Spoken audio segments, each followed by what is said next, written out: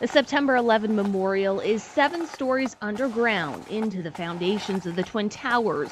It holds more than 10,000 artifacts to capture the events of that day and to remember the nearly 3,000 people who died. Among them is Danny Thieden's sister. Gotta think about her every day. Cheryl Sincock died as a hijacked plane hit the Pentagon, where she worked for 15 years. Today's dedication of the new museum brings back painful memories. However, Higgins says they never really left. To me, there isn't such a word as closure.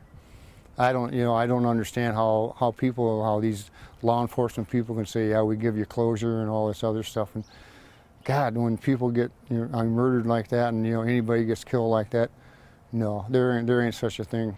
Well, nearly 13 years have passed since the attacks. Higgins says he's proud that his sister's memory will live on, both in his heart and at the newly dedicated museum. We have to have this so that future generations know what's going on. And it's just our way of that we have to remember them people. We have to make sure this never happens again. In Sioux Falls, Hailey, Higgins, KELOLAND News.